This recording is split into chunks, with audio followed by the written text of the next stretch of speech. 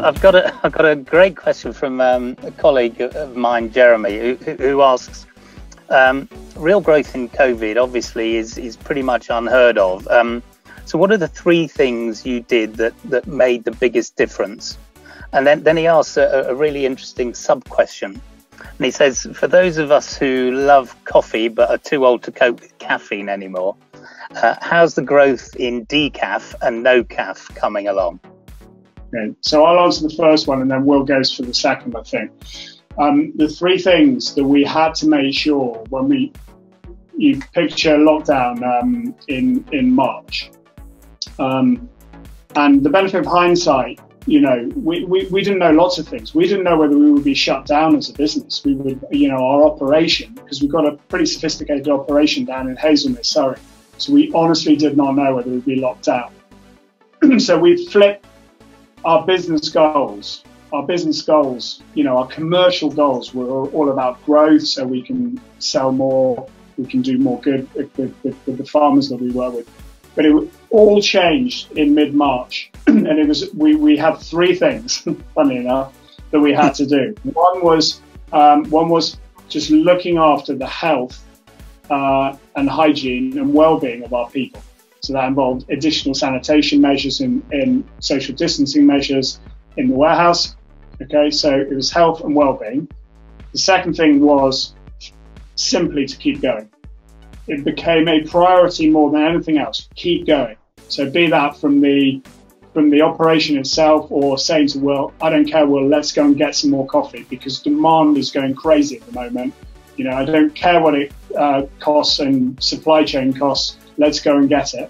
So it was keeping going was the second one, and then the conservation of cash, because we needed to make sure that we could operate as a business. And as things happen, even though we lost our £2 million run rate on our B2B business, we saw an absolute spike that has maintained. We haven't lost those customers. They've stayed with us loyally through this time. But effectively, our consumer business doubled in over 3 months.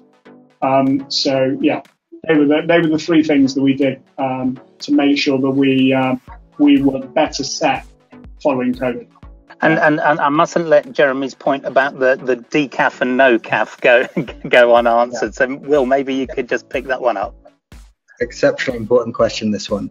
So I know from my previous years in the coffee industry as an importer and retailer of green coffee to roasteries, decaf is where coffee's tended to go to die.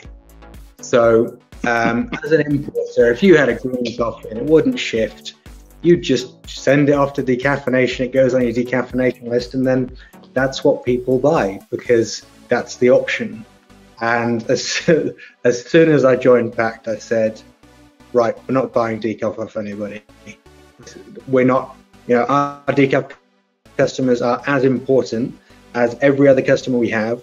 And our goal is to have the same range of taste and flavor profiles available on decaf as we do everything else. Now, we nowadays, or since I've joined even, we have always arranged to have the same coffee that we buy for the rest of the website for everybody else to drink, decaffeinated ourselves. So we just send it off to decaffeination plants, bring it back.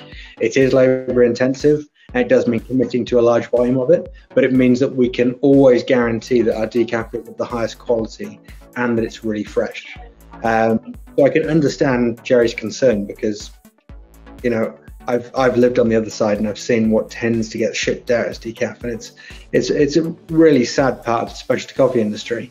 But what I can say is jump onto the Pact website and do try out the decaf, and you should find you have a pretty great experience.